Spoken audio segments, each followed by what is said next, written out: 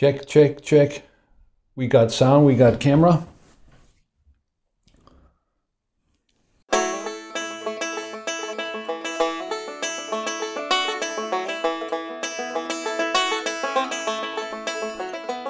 Hey there, welcome to my channel.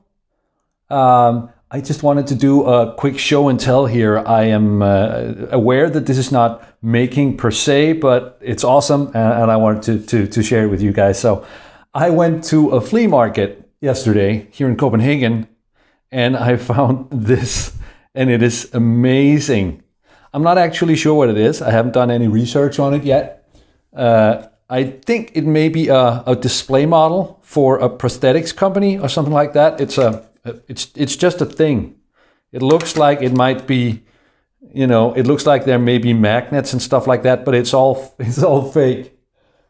But look at this thing. This is fully articulated. So all the fingers move, all the joints move, and I haven't checked these either, but I think those screws are fake too. I think it's just I think it's just plastic joints. That screw might be real, but that's about it. But man, it is so beautiful. And I just wanted to show it. So yeah, there's not too much to say. I'm just gonna pose it a little bit, play with it, and show you what it can do. Look at that. Look at these little nice little joints there. And the thumb, actually the thumb may be the thing that's least lifelike in animation, which is, or sorry, in pose, in position and pose.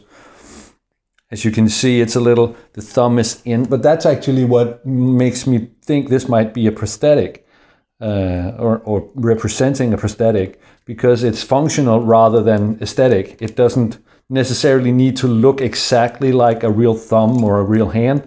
It needs to work as one practically in the application. And there are little texts. I mean, maybe I'll see if I can catch some. Actually, it says here, motive sinew protection gauntlet. It sounds like a product description or something like that, but yeah, I'll do some more research, and if I find anything before publishing this video, I'll put it in the description. But holy cow, look at it. Yeah, let me just try to do the invisible orange. You know, the invisible orange, the heavy metal cover. Yeah, there we go. Right, and do a fist maybe. No, I'm not gonna flip the bird because that's juvenile, but it's, I mean, look at this. I could stop motion this. If I could stop motion, I could stop motion it into the skin removal scene, where he pulls the skin off in the Terminator. Yeah, that alone might be a reason to learn how to stop motion. Anyway, that's it. Just gonna give you some more roll of this. But long and short of it, I've been to the flea market. I got, oh yeah, it cost me like less than $2. Dude was like, looks like it means something to you. Take it.